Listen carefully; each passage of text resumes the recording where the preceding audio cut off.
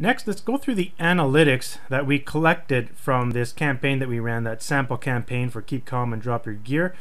And to get to the analytics, what you have to do is after you log into your account, you have to actually type in a specific link at the very top. So what you want to do is just so you have to be first logged into your account and then make a new tab in your browser, and up here type analytics.teespring.com, and then you want to press enter to go to the analytics.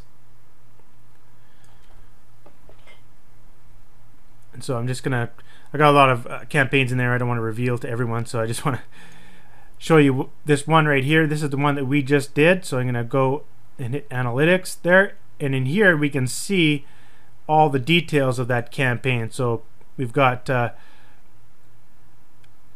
total orders placed just once, and like the conversion rate is just horrible. Like you want this to be up like 5 to 10% sort of thing, and that's just not good.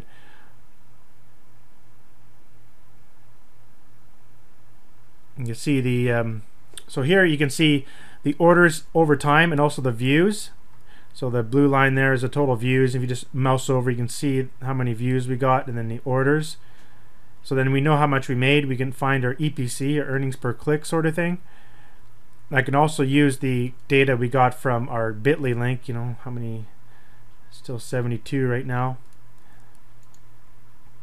But you can use that information to figure out your earnings per click. But really, what you want is high conversions. You want this sucker to convert, right, into sales. So let's keep looking. This is hourly information, and they show views and orders by hour of day. So you can see when the order came in.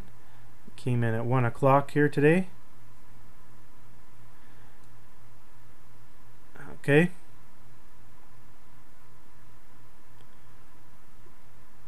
See the number of views per day there by refer. Okay. Then we have our get data, which is something I want to look at here. Now when we were looking at the ads, it appeared that the pay per post engagement, like the post engagement one, post page or page post engagement, I always get those mixed up for some reason, that I figured was the best. Remember, we went through that ad there. Here's all the ads in the manager here, the PowerPoint. I just got to get it into view there. We figured that the page post engagement ad was probably the best, giving us the highest click-through rate. But these clicks are not clicks to the website, they're clicks of anything. So people clicked on the photo, people clicked on the like button, the share button, the comment, anything like that. That's all those clicks. But then the other three ads were in a campaign for clicks to a website. And so remember, we tracked all of those. So if you look at the first one, you remember when I created that link, I added the FB equals PP1 right here for that page post that we did on the actual fan page. So anyone that clicked on that link will know how many clicked on that from our analytics. And then inside these ads, you remember we added that additional optional URL tag here. So add 1, and then add 2, and add 3. So now we can see the analytics for those. And in here, you can quickly see that the total views will basically be the number of clicks. Well, we can quickly see that A1, this ad here, got the most clicks, like pretty much twice as much as anything else, like way more than this one, even way more than the page post engagement. So that tells me that I should have actually went with this particular ad. Remember in the other video there, I talked about how I stopped that one ad. I stopped all these ads here, and then I kept the one running. I should have actually kept this one running, because that's the one that brought in the most traffic to the page, and you need traffic to the actual page in order to make sales. So most likely this is where the sale came from. And the conversions were not as high, but you could see that you got more clicks. Now it makes sense, really, because if you think about it, the objective of that campaign was clicks to a website. So what Facebook will do is when they list your ad on Facebook, they see that your objective is to get clicks. So what they'll do is they'll show your ad to people within your audience that have a history of clicking on things, and more specifically clicking on links that go outside of their website.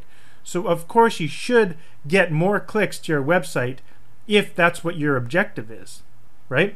But sometimes the page post engagement will work a little better, simply because if your shirt is something targeted towards something really passionate, then it would work a little bit better. This one may not have enough passion in it. It was sort of just a humor kind of thing applied to pilots. If it was a lot more passionate, like something to do with sports, right? People are so passionate about sports. For example, that other shirt I have in here, like it says win, lose, or tie, I'll bleed black and gold until I die. You have to be really passionate about the Boston Bruins in order to wear that. And what's kind of funny, I actually made a massive mistake with this t-shirt, and it's kind of embarrassing given I'm Canadian. You know, Canadians are supposed to be the hockey fanatics of the world or whatever. Well, I'm the one Canadian that doesn't watch hockey that everyone else does. I enjoy it, yeah, but I don't watch it all the time, here or there. But basically, it says win, lose, or tie. Well, the NHL doesn't allow ties anymore. So that was such a stupid thing on my part. I didn't research enough, and I suffered for it. So I think I lost like over $100 on this campaign. So maybe even more. I'm not sure. I didn't look. I was so mad at making that wrong decision, that mistake. But we all make mistakes, right? But anyhow, what was kind of neat about that campaign, actually, I noticed that females were buying. And that tells me that the reason why females were buying the most was maybe, I'm just guessing here, but maybe they don't know the rules of the game, or don't remember that there's no more ties or something like that. That could be an idea, or could be the reason. But obviously I don't know for sure, but I'm just guessing that's why females were buying the most, because maybe they didn't realize that there's no ties allowed in the NHL anymore. And in fact, the way I found out was on one of my ads, someone put tie with a question mark. And at first I thought they meant like a tie, you know, you put around your neck for a business suit, you know. But I figured, you know, Teespring doesn't sell ties. So I was like, I just ignored it. And then someone else did another comment about, you know, there's no more ties anymore or something like that. I'm like, oh my goodness. I slapped my face and I couldn't believe it. And I stopped the campaign because that's why it was losing. But my point was, in the beginning, before I say all that, was you have to be super passionate. Like, just think about it. Like, if you think about it, this shirt did pretty good given the fact it was wrong, but there's still people passionate enough that either didn't care that it said tie on there, or they didn't know. So it shows you there's potential for selling a shirt in that niche that's similar to something like this. So anyhow, so what I'm getting at is that page post engagement, I'm going to get that right one day, page post engagement is really good for something like this, but not for this, as we can see. So I just wanted to show you some of the stats here. And so what I want to do right now actually is go back and just stop that campaign, because there's no point in me running it anymore. So I'll just go right in here and just deactivate that account, or that ad, so it's not running more. If I was going to run one, I should go in here and run the ad set 1 here. That's the one that was bringing in all the traffic. It said 19 clicks and this is 25, so it's not quite matching up properly, but that's the one that seemed to bring in the most clicks. And if you go down here, it also shows you the products that were purchased, so that shows you how many tank tops. And also down the bottom here, if you can see, it also detects how much activity is going on in Twitter. So there's nothing going on in Twitter right now about my shirt. In fact, if I actually take this, right click and copy, head on over to Google and let's search that. Oops.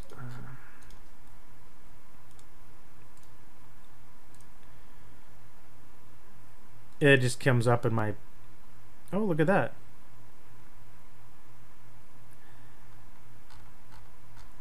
My link is somewhere in here. Interesting.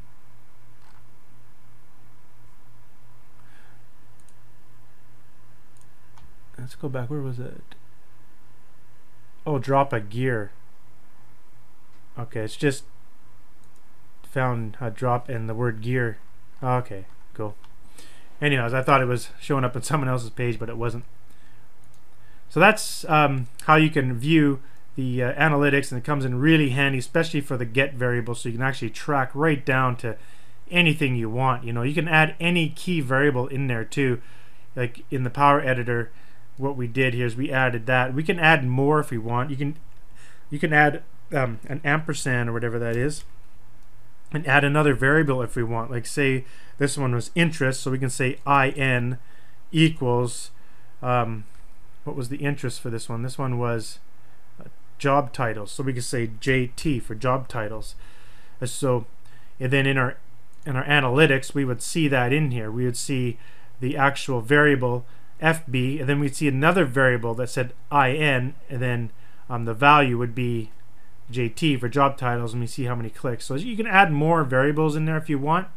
I usually only add one variable so it doesn't get too confusing for myself, and I just add one variable, and you can just add stuff to this data here. Like say this could be add one set one, and then underscore interest could be job titles JT. So as long as I know what all that means, and when I see that in my analytics, I'll remember where that is, or I can go back to my Power Editor and see where it came from. And it's really important to really pinpoint stuff, because if you think about it, I thought most of the clicks came from that page post engagement based on the analytics from Facebook, the stats there, but in reality it actually came from this ad here. So it's really important to use this data in combination with also using the data from Facebook.